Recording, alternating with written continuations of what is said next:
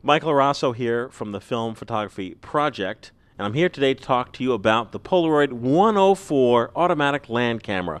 Now, you may be saying, Well, Mike, what's with this Polaroid? Every video is the same. It's about Polaroid, the same camera. Please get off it. this video is about the Polaroid 104 automatic land camera, and what's different from this video than the video from the last episode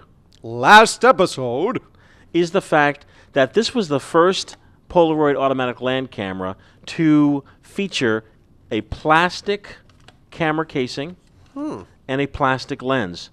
It's a simplified version of the original Polaroid 100 camera, and because it's been simplified, it was less expensive for a consumer to buy. They wanted this camera to be in every household, which they did a very good job of doing. Today we're going to be using the FP3000B, show you what that's like.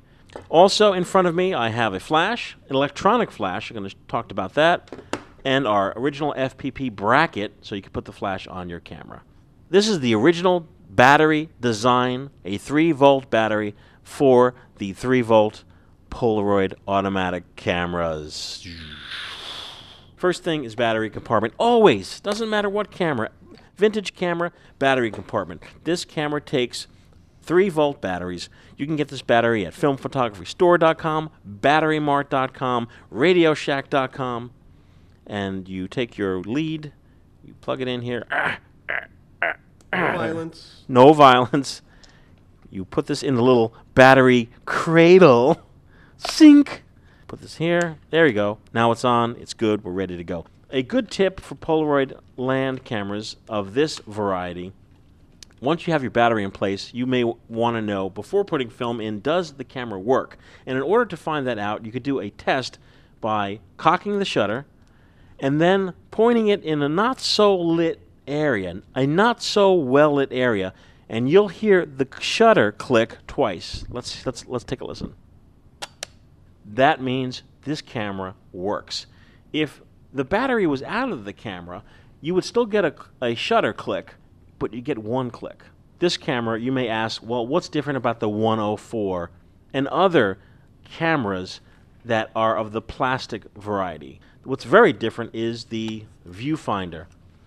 This is not a rangefinder viewfinder where you have a double image that you line up. This is known as an index finder, and when you look through the eyepiece, you will see two lines. One line is stationary and the other one moves. And as the line moves, in the viewfinder, you will see feet. Feet. Feet. The line, as you focus, by the way, you focus by moving this back and forth. Polaroid built in sort of a helper. If you're shooting a human being that has a normal-sized head, you could take those lines, you put the head in between the line. I kid you not. Consult your manual. Here it is. This Harry Nielsen-looking guy, he's focusing right there. It tells a story. And here, see the arrows? How one stays stationary, the other moves, and you can size his head to the amount of feet that you are, the distance from your subject. Many people ask, which Polaroid land camera should I get? And most sites recommend the rangefinder viewfinder, the glass lenses, and the metal bodies. And I have to tell you from personal experience, I like both. I can't make a cut and dry decision of which camera I really like because I like both. These are light. These are much lighter. And the viewfinder is different. This one actually shows you the feet in the viewfinder. So sometimes I really want to just quickly, okay, you're about 3 feet, and just do it fast. Anyhow, you open the back. Every camera's the same, bottom button. Always the front part. This is where the film is. As you can see, there's a window there. This is where your film will be. Right now, a black card is protecting your film. So this closest to your lens, always. This, and it just nicely, boom, snaps in. It's like a tomb for film. Here are your tabs. You want to make sure your tabs are always out, just like that. Close it, both hands, nice and easy. Here we go. Ready? The first thing you'll do when you want to shoot with your Polaroid automatic land camera, regardless of what model, is you pull out the black card. Today I'm shooting in the studio, and I'm going to shoot with a flash. Now you can buy the original Polaroid 168 flash that goes on top of the camera, mounts on top of the camera, and uses M3 flash bulbs There's another video online so you can see what the M3 flash bulbs are. But today, I'm going to be shooting with electronic flash, which we also talked about in a different video. This is the FPP designed flash bracket, so you can use a PC, not a personal computer, PC adapter, that's this, flash, with your Polaroid Land camera. Snaps right in. Look at that. In. Make sure it's in good. Like it is. There it is. Good, good, good. Now, on all of these Polaroid pack cameras, you also have dark and lighten here on your lens. This actually turns. And it really is to personal taste and your own experience. You will need to experiment with your Polaroid Land camera because this is a 40-plus-year-old camera.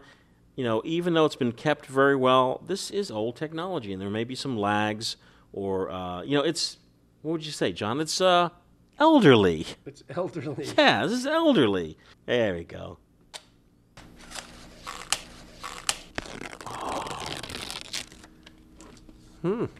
Wow! What a ball! And that's it. That's how to shoot with the Polaroid 104 Land camera. There's something online called the Land List. And it is an entire database, John, and folks out there listening, of the entire camography of these cameras, from the Polaroid 100 all the way through to the Polaroid 450, telling you about, you know, bits and bobs about each camera so you can make a decision for yourself. Of course, I'm here always to answer questions. filmphotographypodcast@gmail.com. Yeah. And I also host the internet radio show, Film Photography Podcast. Please do, you know, check it out. Check it out. Filmphotographypodcast.com. Twice a month. John Fideli, myself, Matt Marash. We have a great time. Don't forget about the filmphotographystore.com, where you can actually purchase these cameras. See, they're a little squeaky. Thank you very much, and we'll see you next time.